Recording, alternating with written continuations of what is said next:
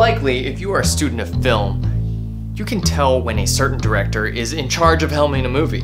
The bigger question though is, what did the director actually do to make that movie happen?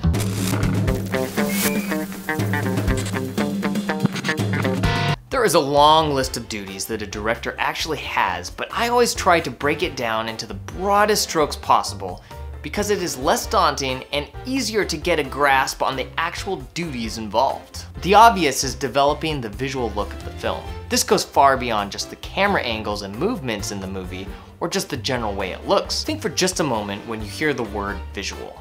I'll give you a moment to start making your list of what comes to mind. Color of the image, framing of the image, lighting of the image, placement of actors or blocking, the wardrobe, the props, the sets or production design. The list could be expanded on, but listen to what Guillermo del Toro has to say about the pillars of directing in this video here. People talk about wardrobe, costume design, cinematography, and directing as if they were different entities. It's a table with 4 legs. Cinematography, production design, wardrobe, and directing, it's 4 legs. Any of those 4 legs is weak, the table is not even. As a micro-budget filmmaker, you likely cannot achieve the same quality of production design and sets as a Guillermo del Toro film, but the fact remains that those 4 pillars are essential to developing your own visual look. It takes work, but too bad because that is your job. 90% of making movies is casting. The percentage is by far not accurate, but the ideology behind it is. The truth is that all parts of making a movie are important. Some things you can skimp by on without as many people noticing, and others are blatantly obvious attention to detail was not given. But casting, as a director, your role is oftentimes to do the casting or make final decisions. But if you are working as a for-hire director, having a say in the casting drops significantly.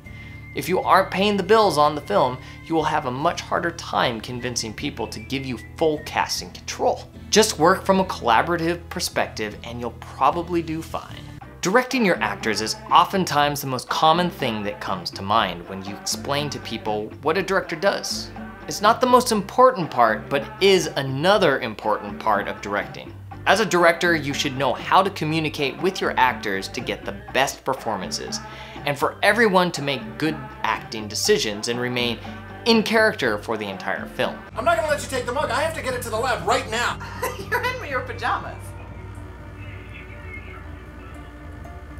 If you were playing charades and your word was film director, what would you probably do to get people to answer correctly? I bet you just held up your hands to frame a shot. Am I right? If I'm not, did it involve a camera? The point is, as a director, you are responsible for creating your shot list or even creating storyboards. You're not an artist? That's okay. Wait, you're a storyboard artist and not a director? That's fine, I'm not taking your job away from you. The main thing to take away here is that as a director, you are in charge of coming up with shots, deciding how things are framed, and when to move camera, etc. Sure, if you have people to collaborate with, then by all means, collaborate with them. But don't expect them to do the work for you. That is your job when all is said and done. So create your shot list, draw your storyboards, or stick figure it out, and get a real storyboard artist to draw them for you so they look good.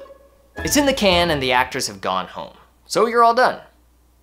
Not even close. It's in the can and the actors have gone home. Now as a director, it is your job to guide the edit of the film. Actually, that can already... It is as much a part of your vision as the rest of the process. If you are on a micro-budget scale, you might be editing your own movie. If you are working for hire, I suggest negotiating that they let you do the first edit of the film. It will help to define the movie closer to your vision. Besides, doing a director's cut after it is complete is not likely. Trust me, I've tried. Twice, maybe 3 times. Still, no director's cut. Knowing your role as a director will help you to know what is expected of you during the full production process of your film, and will help you to define boundaries if you are working for someone else. If you want to hear more of my filmmaking insights, then consider subscribing and join in the quest to make micro-budget filmmaking profitable and more than just a hobby. Filmmaking? Micro-budget? No problem.